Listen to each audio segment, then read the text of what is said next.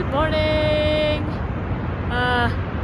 It was raining this morning when we left North Cascades. We packed up a wet tent, and still, hopefully it's drying in the car. We didn't pack it up all the way, so maybe it'll dry in the sun.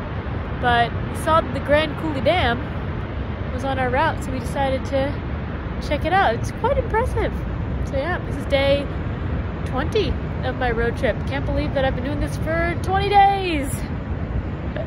Doesn't feel like it's been 20 days. We made it to our exit on I-90, St. Regis.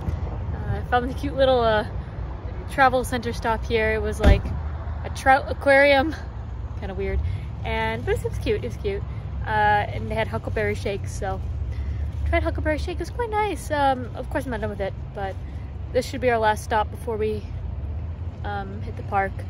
It's still like 2 hours and 45 minutes away, but we're I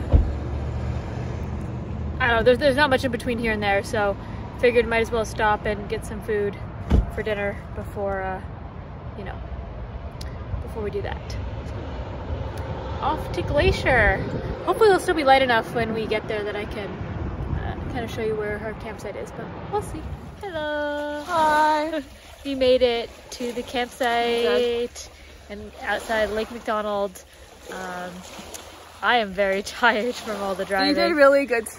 She took us all the way. Yes, I'm very tired now though, so we're gonna go to bed. Yeah, we have a stick ceiling friend. Yeah, well I don't think we plan on doing anything like super intensive tomorrow.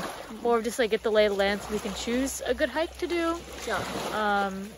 Yeah, unfortunately when we came in, it says the hike that I was planning to do is, been running a wet here. The hike that we were planning to do is flooded, so I guess it's just an opportunity to find something different. Yeah. Yeah, so we'll figure something out. What am I? Oh, my watch found GPS. Fabulous. Yay. So now I can go for a run into the lake. Oh, you should do that, babe. No, I can't walk on water. I'm not Jesus. We're Catholic. Anyways, so Commander Z, signing off.